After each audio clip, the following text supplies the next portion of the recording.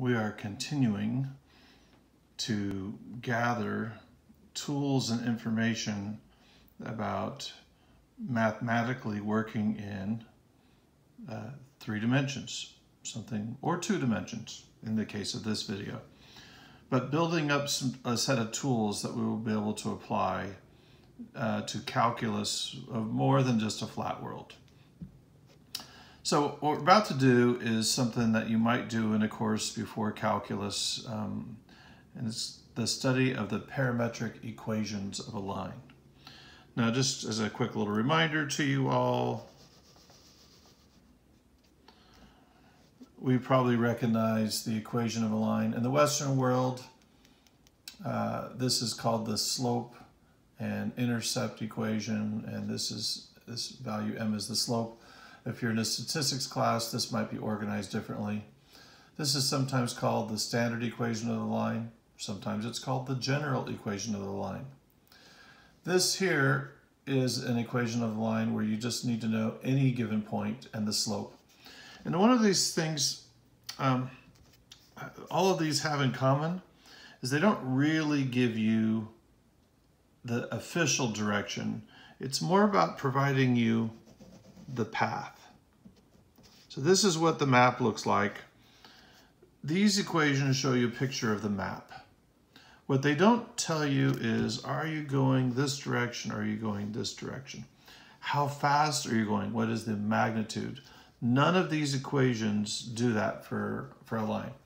So the parametric equation of the line is the one we're interested in this little segment. And we're going to look at it in 2 dimensions.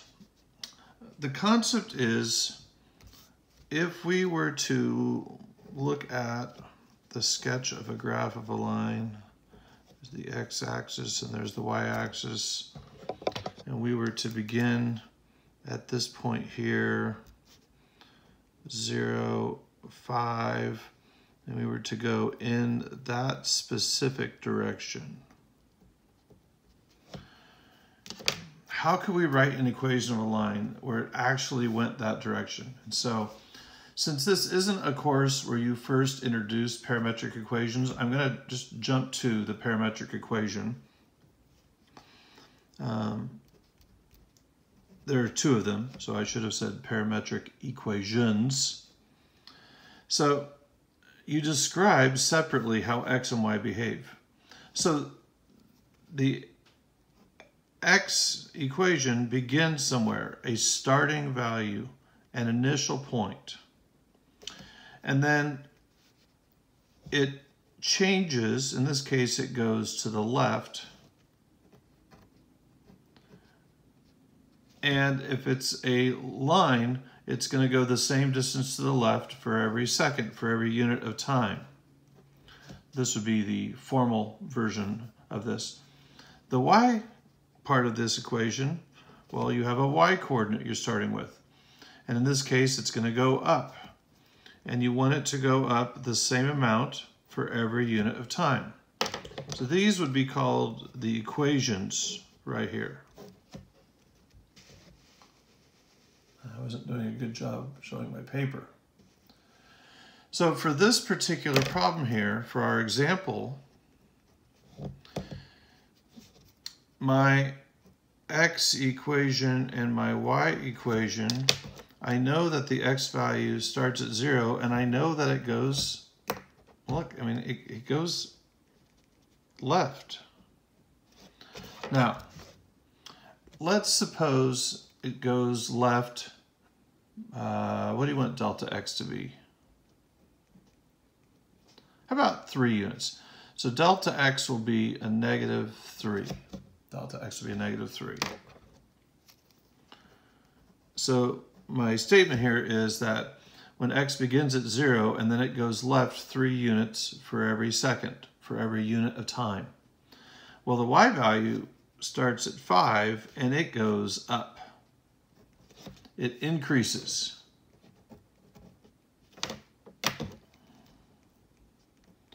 It's increasing. Let's say that the y value increases by 2. So left 3, up 2 units, then these would be the parametric equations of that line. And if you wanted to do a little bit of an investigation, if t is time, why don't you let t equal 0, and then you would find out if t equals 0 that the x value is 0 and the y value is 5.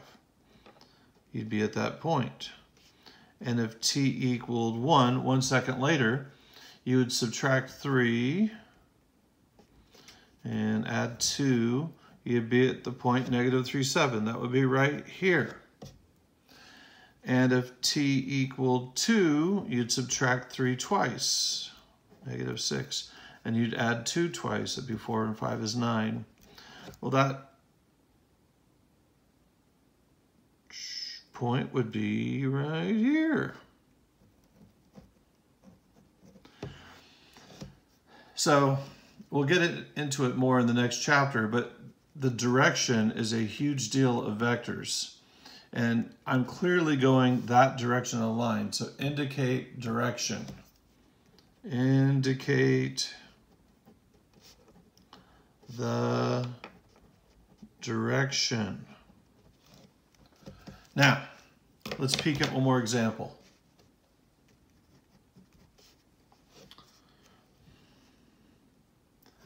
X equals 1 plus 6t, y equals 2 minus 4t. If we wanted to look at the graph of that line, you could do it a whole bunch of different ways. You could start by plotting points, what I love to call going pre-algebra on a problem. Let's plot points, connect the dots, and say, well, that's weird. Or you could be a little bit more clever and say, let's begin at the point 1, 2, right here on our graph, and let's go right 6 units. That's what our delta x is, and down 4 units, that's what our delta y is. So if I were to go right 6 and down 4, that would look like this.